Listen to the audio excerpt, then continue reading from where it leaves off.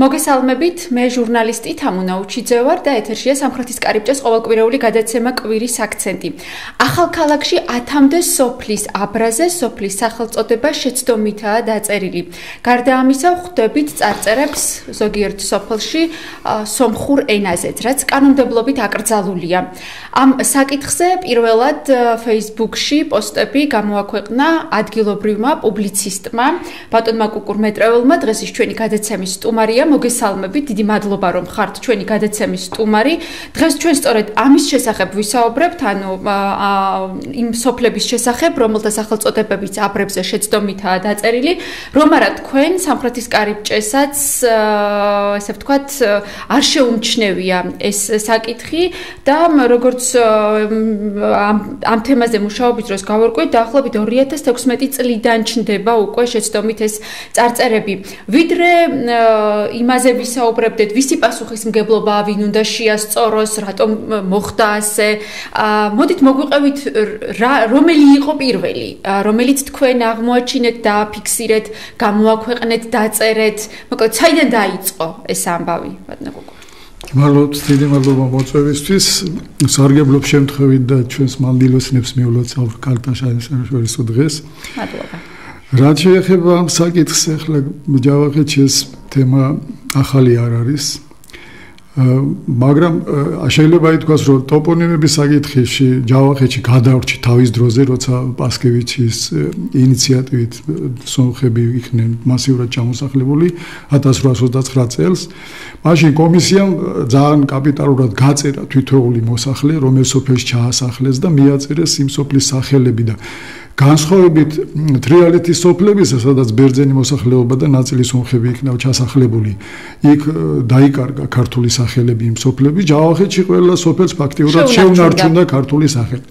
მერე ცხადია, ახლა სომხურ მოსახლეობას ცოტა უჭირს ქართული ტოპონიმების იმ ფორმით წარმოთქვა, როგორც საჭიროა, თავიანთ დიქციაზე წარმოსქვავენ და მოინდომეს იმათი გადაკეთება, ნაწილის რა თქმა უნდა შეცვლა, მაგრამ საბედნიეროდ დღევანდლამდე ოფიციალურ სიებში, ასე ვთქვათ, თუნდაც აი საარჩევნო სიებში, ყველა სოფელს ნორმალური თავისი ქართული დასახელება აქვს. სამწუხაროდ ამას ვერ ვიტყვით აბრებზე, რომლებიც სოფლების შესასვლელში და გასასვლელში უნდა იყოს. თანაც ყველა სოფელს არ აქვს დღესდღეობით აბრები ოფიციალურად მინიშნება სოფლებში, იქ იცით რომ დიდი ტერიტორია არის, იქ 3 რაიონია. ამ სოფლებში, რაიონებში რომ მიაროთ, ბევრ სოფელს დღესაც არ აქვს ნორმალური აბრა. მაგალითად, მაჭატიაში გვეუბნებიან ადგილობრივები, რომ ჩვენ გავაკეთეთ უაბრაო, ჩვენ თვითონო მივმართეთ ადგილობრივ თვითმმართველობას, ნებართვა მოგცესო და ოღონდ მაჭატის ნაცვლად აწერია მაჯადია. თუ არ მეშლება, ხო? რა შეიძლება მაჭატიას რა? მაჭატია არის ცენტრალური ტრასა არის ახალქალაქი ბაკურიანის, იქიდან არის გადასახვევი 3 კილომეტრში მდებარეობს ეს სოფელი. ცენტრალურ ტრასაზე არ არის მინიშნება, რომ მაჭატია მდებარეობს იქით, სოფელი ჩანს, მაგრამ ეს არ არის გამონაკლისი, მაგრამ ერთ-ერთი სოფელია. ამ სოფლის მოსახლეობას ნამდვილად შეუძლია გამოთქვას პრეტენზია ადგილობრივი მმართველობის მიმართ ან გზების დეპარტამენტის წინაშე, რომ რატომ არ ადგას აბრა, რომელზეც მითითებული იქნება მათი სოფლის გადასახვევი. რახან არ იყო ეს, არ ვიცით, ეხლა შინაარსის ისია ზუსტად როგორც მოსახლეობა ამბობს, რომ სხვანაირად მოხდა, მაგ ადგილზე სადაც ეგ აბრა გაჩნდა 3 წლის წინ.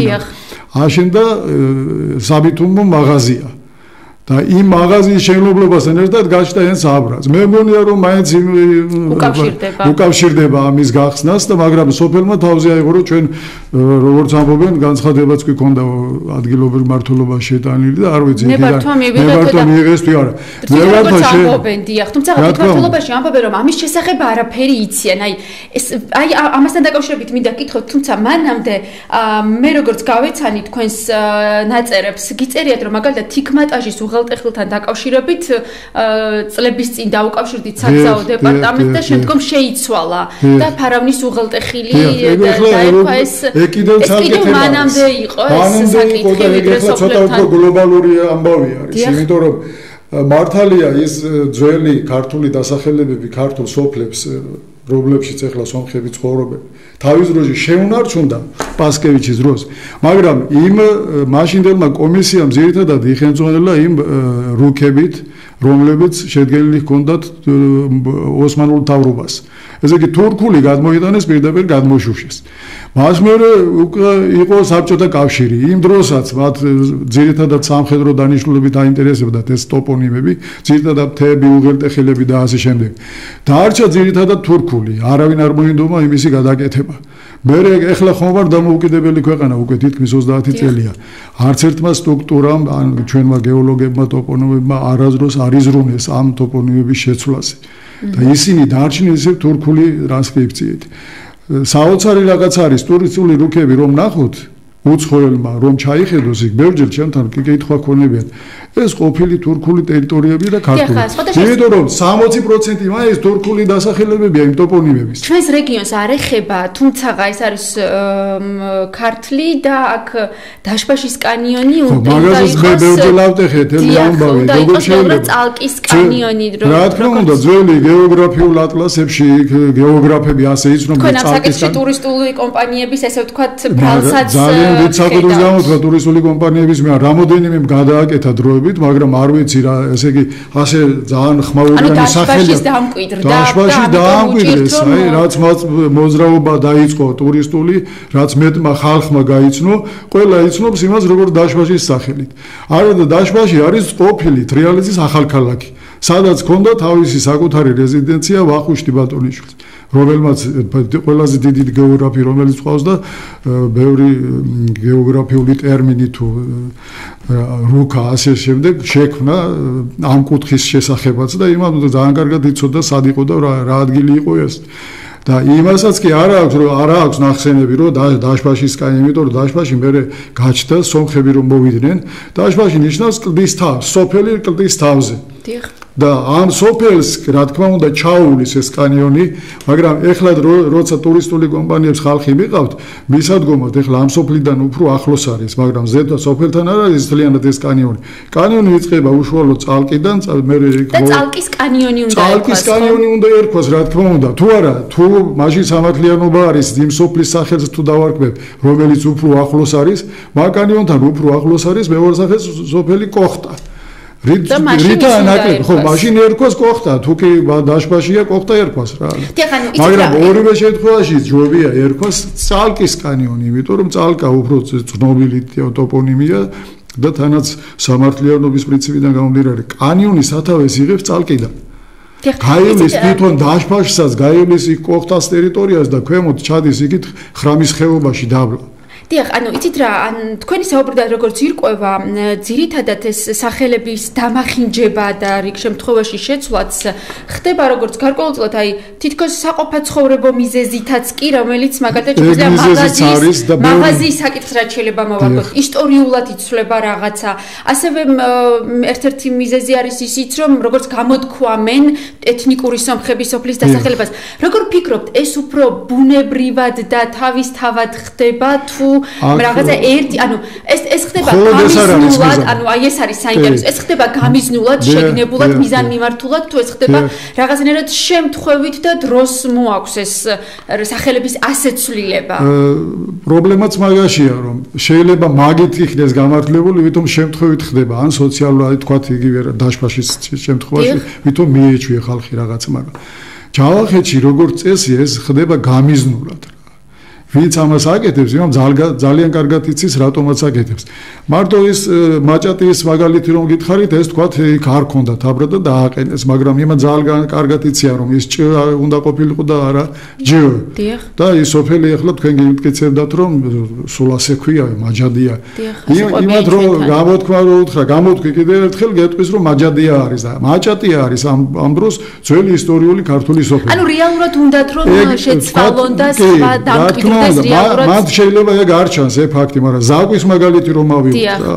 წლების განმავლობაში იქ მიდის ამაზე ბრძოლა რა, რამდენჯერ ეხლა ის ტრაფარები გადაგდებული წამომიყენებია და ამიყენებია. თავიდან იყო ზაკვი გადაღებილია რა თქმა უნდა აი ბატონი მერაბერიძე მუშაობს ტოპონიმებზე და იმამ ძალიან კარგად იცის ზაკვი რას ნიშნავს თუნდაც საბას ლექსიკონში რო ჩავე ზაკვა ზაკრობა ხო მაქედან მოდის ეს სიტყვა ეს არის ძველი ქართული სახელი რომელიც რატომ მივა ამ სოფელმა არ ვიცი რამ ზაკრობა იყო რაღაც მაგრამ ის ზაკრობა ეხლა და ახლანდელ მოსახლეობის მხრიდანაც გრძელდება გზების დეპარტამენტმაც დიდი შეცდომა დაუშვა, როგორც გვარწმუნებენ თვითონვე ამიხსნეს, მე ახლა ყველა სტრუქტურაში გარკვეული არა ვარ, აქვთ ეგეთი საზემდამხედველო სამსახური, რომელიც უნდა აკონტროლებდეს იმ, როცა დაკვეთა საძლევენ და რაიმე ფირმა ასრულებს ამ გზებს ამთავრებს, მე იმ ტრაფარეტებსაც ისინი აყენებენ, მაგრამ ამათი პროექტით აი სხვათა შორის აი მინდა შეგახსენოთ რომ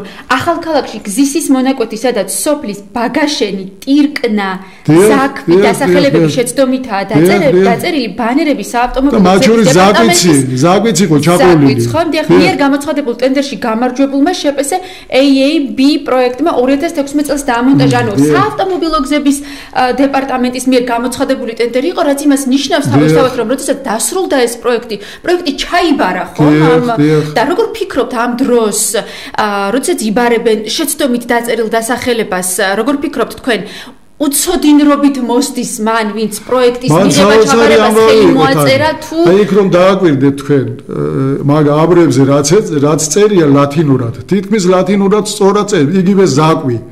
ლათინური ეწერა ძალიან სწორად და კარგად რა. ისეთი შტაბილობა დამრჩა რომ გზების დეპარტამენტმა რომელმაც პროექტი შეადგინა Google-ში ამოიღო ლათინური სახელები, მე თარგმანი გაუკეთა ქართული და იმ რანაირადაც Google-მა გადათარგმნა, ის ქართულად დააწერეს, წარმოგიდგენიათ რა ხდება. ესე იგი ქართველებმა Google-ით იხერწმანილი ეს ლათინურად სწორედ. ანუ გულგრილობასთან გვაქვს უფრო საქმე ვიდრე რაღაცის უცოდინრობასთან. ეს არა უცოდინრობაც არის, მაგრამ მაინც უფრო დიდი გულგრილობა არის. მათ ხომ უნდა ეფიქრათ რომ იქნება ეს ლათინურად ასია, მაგრამ აი იქ რა მიიღეს ქართულში, ზაქვი დაწერეს. ზაკვი ლათინური ასოებით. ანუ მთლად ადგილობრივების შეცდომებზე და მთლად რაც შეცდომა იყო, რაც შეცდომა. მიზან მიმართულ ქმედებებზე არ გადის ასე. დეპარტამენტის ხრივ ეს იყო შეცდომა და გულგრილობა. ცოდავენ, ანუ ამისით პირველში ესენი ცოდავენ, რომ ეუბნებით რომ ნებისმიერმა მუნიციპალიტეტმა უნდა უზრუნველყოს რომ თითოეულ სოფელს კონდეს თავისი მანიშნებელი. ახან არ აქვს, მე მოსახლეობა თვითონ შემოქმედებას იჩენს და აქცევს იმას რაც. საგზაო დეპარტამენტმა დაუშვა შეცდომა, დაუშვათ ზაქვს დაუბრუნდეთ. ხომ დაუშვა საგზაო დეპარტამენტმა. თვითმმართველობა ხომ იქ ცხოვრობს, იქ გადის იმ გზაზე. ცხოვრობს ახლა არ არის დასამალი, თვითმმართველობაში არის ძირითადად სომეხი ეროვნების თანამშრომლები. დიახ, მაგრამ რა მნიშვნელობა აქვს სომეხი ვარ თუ ქართველი ვარ, სოფელს არასწორად აწერია სახელი, რა მნიშვნელობა აქვს? რა თქმა უნდა. არ ვიცი მაგ თემაზე ეგენი საერთოდ აი აქ ხომ წერია მე დამაიგდებლად მომეჩვენა რომ წერია რომ გამგეობა დაინტერესდა ამ საკითხით და დაიწყო შესწავლა.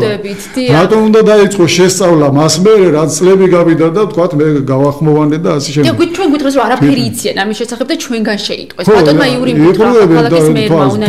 აი თუნდაც ზაკვის ამბავზე ვიდრე თქვენ გაახმოვანებდით ამ ყველაფერს პოლიციაშიც იქნა განცხადება შეტანილი. შესული იყო და შედეგი კიდეც ერთი პირი, თუმცა ეს დეტალები პოლიციამ არ დაადასტურა ჩვენთან საუბარში. ხო, არ დაადასტურა, რატომ მე? არ ვიცი. ნორმალ კანონდარღვევა არ არის იქ. იქ ზაგვში რა მოხდა? ხომ გითხარით, იმ საგზაო დეპარტამენტის მიერ შეცდომით დაფიქსირებულ წარწერაზე აიღეს და ორივე მხარეს ხო არის, მარჯვენა და მარცხენა მხარე ტრასის მხარეს, იმ წაშალეს ორი ასო, ზაქვი ხომ იყო და ზაქ დარჩა. რაზეც ეგენი ყოველთვის ეცდებოდნენ რომ თქვა ყოფილიყო რა ეს უკვე ეს გამიზნულია ეს შემთხვევით არ ხდება მაგ ტრაფარედზე ხომ გეუბნებით უკვე ათობით წელია მე მაქვს თვითონ უშუალოდ რომ თქვენ უბრალო ომი ასე ვთქვათ რა რომ ეგ ტრაფარეტი ან არ გადააგდონ ან არ წაშალონ და ასე შემდეგ ყოველთვის ცვლის ვიღაცა რა და არ დადგინდება იმიტომ რომ არავინ არ დაინტერესდა ვიღაცის ის ვიღაცა ეხლა რატომ აკეთებს ეხლა მიზანი რა არის რა ეხლა არ არის დასამალი რომ არის აგრესიული წრეები არის ერთი მუჭა სეპარატისტები რომლებიც ცდილობენ დაამტკიცონ რომ ჯავახეთის მიწა არის არა ჯავახეთი არა ძველი სომხური პროვინცია ეს რომ დაამტკიცო ერთ-ერთი კომპონენტი ამის რომ იქ წაშალო ქართული კვალი ტოპონიმები საერთოდ უბრალო სახელები არ არის ეს არის თავისებური პასპორტი ნებისმიერი სოფლის თუ ადგილმდებარეობის იმ პასპორტს როცა შეუცვლი მე შეიძლება 1000-ნაირი ფანტაზიებით დაამტკიცო სხვა რაღაცა ეს ამიტომ ხდება გამიზნურად რა ეს არ არის ერთეული შემთხვევა იქით დადეშის მაგალითი მოვიტანე ბევრ სოფელზე. აი დილის კარი იყო თუ არ მეშლება? არა, დილის კარი ძალიან ადრე იყო, ეგ არ არის პრობლემური, იმიტომ რომ თვითონ ვახუშტისთანაც დილის კარსი ხმარობს უკვე, დილის კარს. ხო, ეგ არ არის ის დილის კარს ხმარობს და ეს ისეთი არ არის თქვა ტრაგიკული რაღაცა. ტროპონიმი წლების და საუკუნეების განმავლობის განიცდის და დილისკა არაფრით არ არის თქვა არაქართული და ამაზე არ არის საბრენზი. ამ პრობლემებში ნამდვილად არ შედის. ამ პრობლემებში შედის მაგალითად იგი ბაკურიანის ხარეს არის ბოლო სოფელი ბოლოს წინა უფრო სწორად იქ მოდეგა არის და ისაც იგივე პრობლემა. მოდეგას ტრაბარეტი არ აქვს ოფიციალური, მაგრამ ზამთარში მაგალითად გასულ წელს ნახე მაღალი ძაბვის გადამცემი ანზებია და იქ ატანილი იყო ერთი 30 მეტრზე და მოდეგა მიეწერა მოდეგის მაგივრად, ხო? აი საოცარი რა არის რა სომხები აკეთებენ ამას, მაგრამ სომხურად კი არა, უფრო თურქული ინტონაციით აბოლოებენ. აქ ქვემოთ არის ღადო სოფელი. ღადოს შეუცვალეს ტრაფარეტი და ეხლა დღეს აწერია ღადოლარი. როცა ოფიციალურად ეს სოფელი არის ღადო, თანაც ძალიან ისტორიული სოფელია, ცოტნე დადიანის გვირაბასთან არის დაკავშირებული, ის უბრალო სოფელი არ არის. ზოგი ისტორიკოსი ვარაუდობს, რომ როცა ცოტნე დადიანი შეთქმულებს ადრე დაემშვიდობა და წავიდა იქით, ეგრისიდან თავისი ჯარი წამოიყვანა და დათქმულ ადგილზე მოვიდა, სწორედ ღადოში მოვიდა და იქ დახვდა ამბავი, რომ არავინ არ არის და თავისი თანამონაწილენი ყველა დაპატიმრებულია. აი ეს ისტორიულ სოფელს ეცვლება სახელები. ამ შემთხვევაში ვინ შეცვალა ტრაფარეტი? ტრაფარეტი ეს არის, ეს სხვადასხვა კუსტარული ტრაფარეტი არ არის, ეს იყო გამგეობის მიერ არის მე მგონი დამონტაჟებული. იქ აწერია გადელარი. მე მაგალითად ასეთ ფაქტს შევესწარი, ის სავაჭრო დადის ხალხი რაღაცა და ორი მარშრუტკა იდგა და სამარშრუტოს რო ეძახით. და მივადექი და ბოდის გიხდითო რა, ვერ გვეტყვითო სოფელი ღადო რომელია. ღადოლარის ტრაფარეტთან დგან არის, იმიტომ რომ იმად იციან რომ სოფელ ღადოში მოვიდნენ და აქ ტრაფარეტი დახვდათ ღადოლარი. ის იმათ იფიქრეს გაუჩნდა დეჭი რომ სხვა სოფელია ალბათ და ეს არ არის. აი ესეთი გაუგებრობაც შეიძლება გამოიწვიოს. როგორ ფიქრობთ თქვენ აი მას შემდეგ უკვე რაც სამხრეთის კარიბჭემ დაიწყო ამ საკითხზე მუშაობა, კიდევ ერთი ვიდრე ამ შეკითხვას დაგისვამდეთ, არის ის რომ აწერია სომხურ ენაზე ტრაფარეტებსაც, რაც არის კანონდარღვევა, ამის შესახებ საგზაო დეპარტამენტმა აცნობა ადგილობრივ თვითმმართველობას და წესით უკვე უნდა დაიწყოს აი ამ საკითხზე მუშაობა. ჩვენ რომ სტატიამ გამოვაქვეყნეთ, მეორე დღეს ახალქალაქის მერიაში გვითხრეს, რომ ამ საკითხის შესწავლა მათაც დაიწყეს და მოკლედ მერიას კიდევ დაავალა საგზაო დეპარტამენტმა, რომ მოიკვლიე და მომაწოდე სახელწოდებები სწორათო. ახლა რა მოლოდინი გაქვთ, როცა უკვე გარკვეულწილად დაიწყო საქმე ბატონო კუკურ? ცოტა მეჩქარება ხოლმე რაღაცა, მაგრამ ალბათ ის ბიუროკრატიული მექანიზმი სხვანაირად მუშაობს. ჯერ არაფერი არ შეცვლილა, ყველაფერი ისევ ისეა როგორც იყო. და არ ვიცი მოკვლევას დროს სჭირდება, როგორც ჩვენთან აცხადებენ. მაგრამ არა ვარ დაზღვეული, კიდევ არ გამეორდეს ეს შეცდომები. ამიტომ რა უნდა ქნას იგივე გამგეობა. უნდა ითანამშრომლოს მეცნიერებთან, ხო, ტოპოგრაფებთან, ვიცით ეს საქმე. თუ კი იგივენაირი ტრაფარეტები გამონტაჟეს. დეპარტამენტმა რომელიც საგზაო დეპარტამენტმა რა თქმა უნდა, აი ესეთი მე მგონი ტრაგიკომიკური სიტუაცია რა, ლათინურიდან თარგმნეს ქართული სოფლის სახელები და დააწერეს იცი იქ ბუღაშენის მაგაშენია. ერთია კიდევ შესაძლოა თვითმმართველობაში უკაცრავად მუშაობდეს უმრავლესობა ეთნიკური სომეხი და მან დაუშვათ ქართული სოფლის ქართული დასახელება კარგად ვერ წარმოთქვას და შესაბამისად ვერც დამახინჯებული გაიაზროს, მაგრამ როდესაც წარწერა არის სომხურ ენაზეც და ეს იკრძალება კანონმდებლობით და იმ სოფლის გზაზე დადის, ხო, იმ სოფლის რწმუნებული დეპუტატი, ალბათ თვითმმართველობის წარმომადგენლებიც მიდიან, მოდიან და აშკარად ეს გამოკვეთილია, ხომ? როგორ ფიქრობთ ამ შემთხვევაში რასთან გვაქვს საქმე, როცა ფაქტობრივად რეაგირებას ვიდრე მედიამ არ თქვა, ეს არ მოახდინა რეაგირება არავინ? შეგნებულად თვალის დახოჭვასთან გვაქვს რა. ამაში ორი აზრი არ არსებობს რა. ისინი ძალიან კარგად ხედავენ, რომ ესეთი რამე კანონით არ არის, ჩვენთან არ არის ჯერ კანონმდებლობაში დაფიქსირებული სამენოვანი წარწერები, ხო? ვიღაცა იშვენიებენ რაღაც კონვენციებს თუ რაღაცა, მაგრამ იქ ვენის კონვენცია ყოფილა, მან როგორც მიუხედავს ვენის კონვენციის მოთხოვნა იქ არის ორენოვანი წარწერები უნდა იყოს მაქსიმუმი, რაც უნდა იყოს რაღაცა და ამიტომ ამაზე მოხელე როცა ვერ ამჩნევს, მაშინ არ იცის კანონები, ხო? ესაც დარღვევა არა, მაშინ არაკვალიფიციურობაზე მიუთითებს.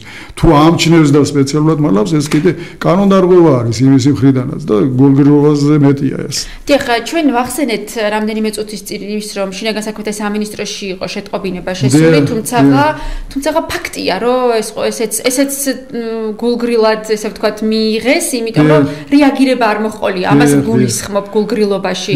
მithumetes, როცა ძალოვან უწყებას აქვს ამის შესახებ ინფორმაცია და სულ მინიმუმ სიტყვიერად შეუძლია, რომ შეატყობინოს თვითმმართველობას ან საგზაო დეპარტამენტს იმ უწყებას, ბუნებრივია შინაგან საქმეთა სამინისტრო ვერ მივა და ვერ შეცვლის იმ ტრაპარეთს, არც უნდა მივიდეს, ამაზე არ არის საუბარი, მაგრამ როცა ამ დონეზეც კი ინფორმაცია აქვს და არ ხდება რეაგირება, ცოტა კითხვის ნიშნები ნამდვილად იჭრდება. ისმის, ხო, თქვა შინაარს არა აქვს მეშველობა შინაგან საქმეთა სამინისტრომ, თქვა არ იცის ეს ტოპონიმი, სწორია, არასწორი რაღაც. როცა ტრაფერეტი ნახევარზე მიასხეს ის საღებავი და გადაღებეს, ხო, შეცვალეს ფაქტიურად და აზიანეს. ამაზე ხომ უნდა კონდეს რეაგირება. არ უნდა შეემჩნიათ სხვა თუ არაფერი უბრალოდ. ან როცა არ დგას იქ ტრაფერი და კუსტარულად ვიღაცამ დადგა რა. ხომ უნდა მიუთითოს რა, თქვა მე მიწარო მოვიზომო და რაღაც ჩემთვის ის და მომთხოვენ პასუხს არა? ვინ უნდა მოსთხოვოს ამ? შინაგან საქმეთა სამინისტრომ და უნდა შეატყობინოს შესაბამის ორგანოებს რა. და მithumetes, როცა შეტყობინებაზე არ ახდენს. როცა არ ახდენს რეაგირებას, მithumetes, ეხლა ის ვიღაცა ზავში მყოფი მზაკვარი, ვიღაცა ცხადია გათამავებული და უარეს ჩაიგდო. თქვენ გამოხატავთ, ესე ვთქვათ, ერთგვარ წუხილს იმაზე, რომ აი ახლაც მიმდინარეობს საგზაო დეპარტამენტის მიერ გარკვეული სამშენებლო სამუშაოები სოფლების გზებზე და უпростоრად იმედოვნებთ, რომ ისევ არ დაუშვებენ. მე დადარიგი დავიჭირე როგორ იცი? აი საქმეთან წარმოებლებს გავესაუბრებ და ვთხოვე რა ადამიანურად, რომ ეს ასე უნდა იყოს მე თქვი და არ ქნათ. თქვენ ზემოდან არ ვიცი რა პროექტი მოგივათ, როგორ იქნება რაღაც.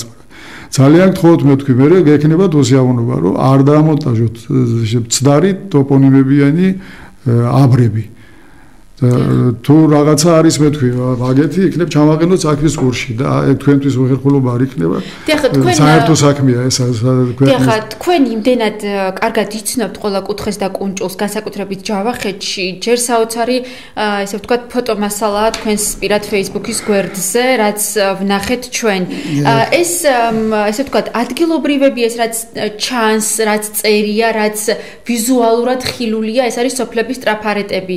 ნუ ვახსენეთ ერთი შემთხვევა უღელტეხილთან დაკავშირებით. თუ გვხვდება სახელწოდებების დამახინჯება, სხვა აი მაგალითად არ ვიცი, თას თუ ჰქვია რაიმე და სხვაგვარად ეძახიან მდინარის სახელს თუ ამახინჯებენ, ანუ ეს თუ ხდება, ესე ვთქვათ, უკვე ზეპირსიტყვიერ იმაში. ზეპირსიტყვიერებაში რა თქმა უნდა, ეხლა მე გულახდელად არც თავკეთმაღლობით და არც სატრაბახით არაფერს არ გეკვით, უბრალოდ ჯავახეთი ძალიან მიყვარს და მაინტერესებს და მან შეიძლება ითქვას თითქმის ყველა ქვა ვიცი რა ხდება რაღაც. იქ ასევე მთები, უღელტეხილები, მდინარეები ბევრგან შეცვლილია, რაც შეეხება მიკროტოპონიმიკას, თქვა სოფლების მახლობლად და ასე შემდეგ. იქ ჩვენ გავიჭირდება ამაზე ყველაფერზე კონტროლი, ასე ვთქვათ. იმიტომ რომ ჩამოვიდა სხვა ხალხი, ცხოვრობს სხვა ხალხი, თავის ნაკვეთს და ასე შემდეგ, ეძახის რომ აი იქ რომ არის რაღაც. მაგრამ თქვენ წარმოიდგინეთ, იქაც საოცარი ფაქტებია რა. იქაც ქართული დასახელება აშკარად მე ხოლმე ვკითხულობ იქ რა ერქვა ამას რაღაცა. ქართული დასახელება ან სომხური ტრანსკრიფციით არის დამახინჯებული, ან კიდევ შინაარსია გადასომხებული რა. იმიტომ რომ ამ სოფლებში როცა ჩამოასახლეს სომხები, მაშინ 1-2 ოჯახი ქართველებისა მაინც იყვნენ, რომლებისგანაც ამ მოსახლეობამ გაიგო, თქვათ იმ გორას რა ერქვა, იმ ხეობას, იმ ასე შემდეგ და ის დარჩა მეხსიერებაში, მაგრამ ცოტა შეცვლილი ფორმით. ამას ძალიან დიდი შრომა ჭირდება, რომ ეს ყველაფერი გასწორდეს, ყოველ შემთხვევაში დაფიქსირდეს, უნდა ჯერაც რომ ჩვენს ეთნოგრაფებს რაღაცები და შენახული აქვთ მასალა და იმის აღდგენა შეიძლება. აი რაც შეეხება ახლა გლობალურ ისეთ ტოპონიმებს, დიდი მთები და რაღაცა, იქაც ჯავახეთში თითქმის ყველა მეორე მთას ქვია მაგალითად ქოროღლის მთა. ეს იცით რომ ეს თათრული ეპოსის გმირია, რომელიც მე მთებში იმალებოდა და ასე შემდეგ. ყველა მთა სადაც კი პატარა აი მით უმეტეს იქ შაორის და აბულისთა სადაც უძველესი მეგალითური ციხეები გვაქვს, იმათ პირდაპირ უძახიან რომ ეს არის ქოროღლის მთა. კი, მაგრამ ერთი ქოროღლის მეორე მესამე ხო ყველა არ შეიძლება რა. ეს წამოვიდა ასე ვთქვათ მე-17 საუკუნის შემდეგ შეერგო. იმათ ძველი ქართული სახელები ჰქონდათ და იმ თემიდან ფაქტიურად ერთი შაორს და იმას გოდორებს აქვს ქართული სახელები, დანარჩენს ხო აბულიც რა თქმა უნდა ანარჩენებს ყველას არაქართული სახელებით მოიხსენებენ ჩვენი გეოგრაფები, ჩვენი ტურისტების ხომ გითხარით, გადმოშუშეს ის თურქული რუქები, სამხედრო საბჭოთა რუქები, სხვათა შორის მე ხანდახან ხელმძღვანელობ იმ საბჭოთა სამხედრო რუქებით, იქ ბევრი ტოპონიმი გაცილების სწორად არის, ვიდრე ჩვენ თანამედროვე თუნდაც საქართველოს ეროვნულ ატლასში, წარმოიდგინეთ, საქართველოს ეროვნულ ატლასში უფრო თურქული ის არის მეტად შეტანილი ტოპონიმები თურქული სახელებით, ვიდრე საბჭოთა რუქებში, რომლებიც შეადგინეს იმ ძველი თურქული რუქების გამოყენებით. ძალიან სამწუხარო ფაქტია რა.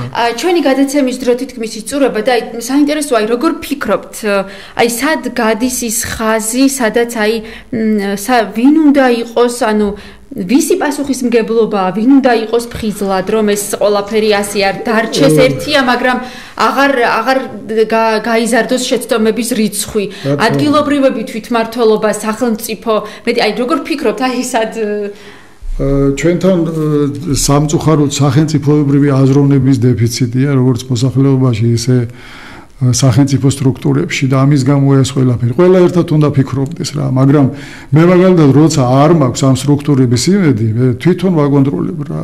თქვენ თვითონ ცდილობთ რომ რა თქმა უნდა, მე მაგალითად იგივე ისტორიულ წერილებს როცა ვიცი რომ სათანადოდ ვერ პატრონობ, მე თვითონ წელიწადში რამოდენიმეჯერ მივდივარ და ვაკვირდები, ის ქვა ხომ არ წაიღეს, ის ქვა წარწერა ხომ არ წაშალეს და ასე შემდეგ.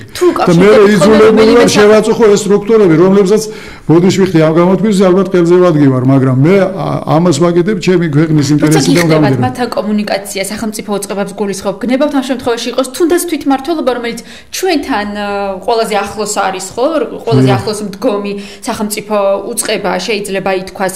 ანუ რა პასუხს იღებთ მათი მხრიდან? პასუხს ვიღებთ რომ დაპირება თუ აი ეხლა სხვა სტრუქტურაზე იგივე ძეგლებთან დაკავშირებით მე რამოდენიმეჯერ იგივე ეხლა სოციალური ქსელები არსებობს და მე არ მაქვს ინტერესი რომ იქ რაღაცა თავი გამოვიჩინო ან გავახმაურო, იძულებული როცა ხდები ამას ვახმაურებ, მაგრამ ამ გახმაურების შემდეგ რამოდენიმე სტრუქტურა დამეკავშირდა რა, მომცეს საკუთარი ტელეფონები, ჩამომართვეს პირობა, რომ თუ შეიძლება რომ ჯერ ჩვენ გითხარიო.